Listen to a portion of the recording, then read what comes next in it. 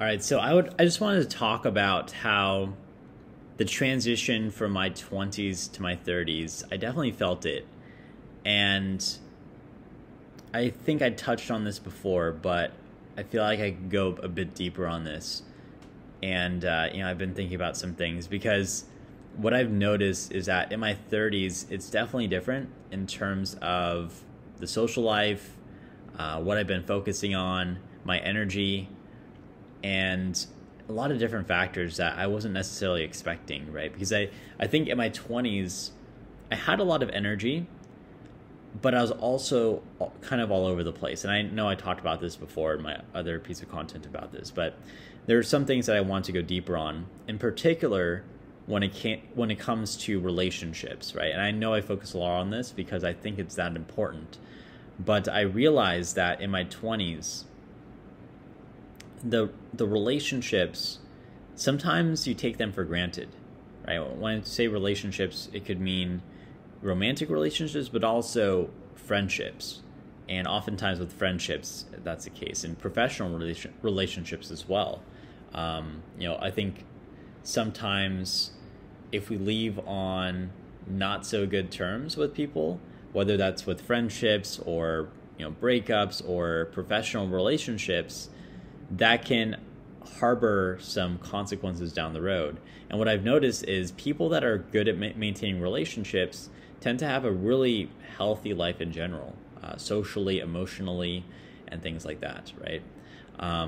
So it's about being able to manage your emotions when things get really tough in a relationship, or maybe it's time to separate or time to let go. There's always seasons of change, and sometimes that's just what happens, whether it's leaving a position at a company or a relationship. Of course, it runs its course, or a friendship, that could also happen. How do you manage those situations? Are you able to be graceful in that situation? Or sometimes the tendency can be to be a bit cold, right, and distant. But for me, I've come to realize, because honestly, I've done that before. And what I've come to realize is, if I had known this earlier, to just treat relationships with more appreciation and respect, then I think that maybe things would be different. I mean, I'm sure things would be different, right? And in spite of the fact that externally I'm grateful for everything that I have, right? I'm grateful for the things that I've gone through, the experiences I've gone through, the challenges that I've gone through to shape me into who I am today. I'm grateful for these things. At the same time, I also reflect back on, okay, I know in the past with my relationships, I definitely, and you could always look back, and hindsight's 20/20, but you could always take care of your relationships better, right, in a healthier way. And for me, I look back and think about those things, and I know that what happens, how things unfold, that's usually what's meant to happen, right? And it's about taking the lessons and sharing them. Well, I guess for me, I'm sharing them with you. But for me, for people in general, it's really about taking the lessons and keeping those with you, right? Keeping those with you so that you can navigate the world more effectively in the future.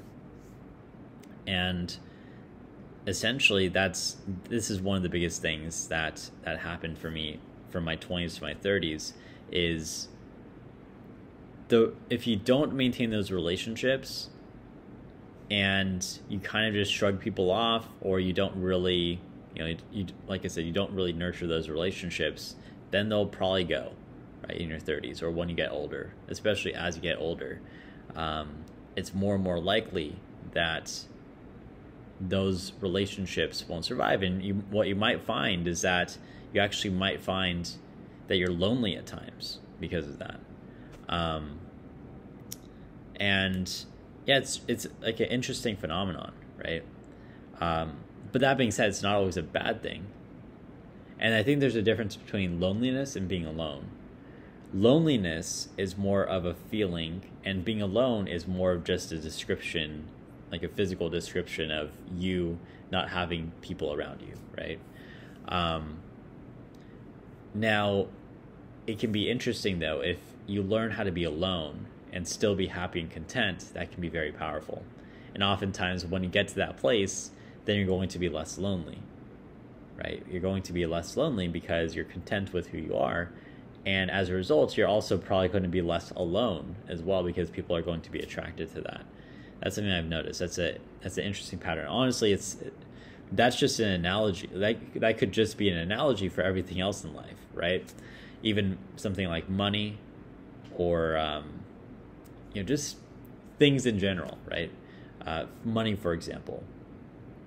If you become content, if you're able to become content with less money, and here's, this sometimes is controversial for some people. It's like it's something that's difficult to think about, but just stick with me for a second. So if you're able to learn how to be content and fulfilled without money, that's a very powerful position to be in, because now you're not making decisions based on scarcity. You're not making decisions thinking about, oh, but yeah, I need the money right now. I need to pay my bills. I need this.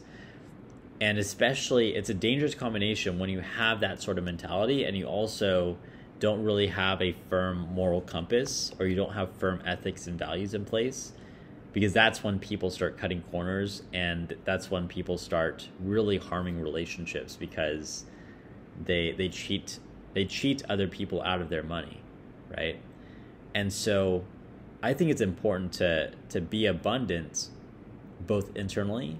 I think what happens is the internal abundance comes first, and the abundance comes from that sense of fulfillment and contentment with or without the thing that you're striving to attain. That can happen with relationships and dating. If you're a guy, then with girls. If you're a girl, then with guys. It's if you're able to be content without that thing that you're seeking, and fulfilled without the thing that you're seeking, and you're still able to go for it, that's a very powerful combination from what I've experienced and from what I've seen. It almost seems paradoxical, right, to be able to have that combination. Let's say, like I said, you're trying to make money.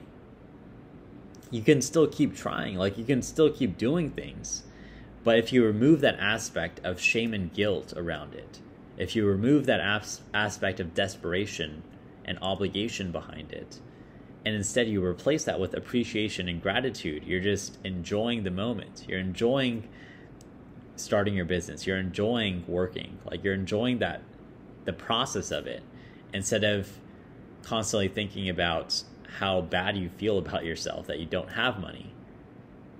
Then, like I said, if you're able to let go of that feeling of shame and guilt and replace it with gratitude and appreciation and still go for it, that's a very powerful place to be. That's where things start to happen, right? And like I said, same thing with relationships and dating. Sometimes, as a guy, you can get really sucked into wanting a girlfriend, or wanting whatever. If it's hooking up, then wanting that, right? Or for girls, it could be wanting a boyfriend, wanting to be in a relationship. Sometimes if you're grasping onto that so tightly, then you're not allowing things to happen. So by loosening the grip and learning to be content and fulfilled alone, once again, that can be a very powerful place, because that can be attractive in itself, and then people want to come to you, and then things naturally happen. I'm not going to say that it happens 100% of the time. I'm not making any guarantees. I think that you have to consider your particular situation, because in the real world, it's not always black and white. But for the most part, I've just seen this pattern in my life, and of people that I know personally as well. So just wanted to share that with you. I'll leave it at that. I'll talk to you later. Take care.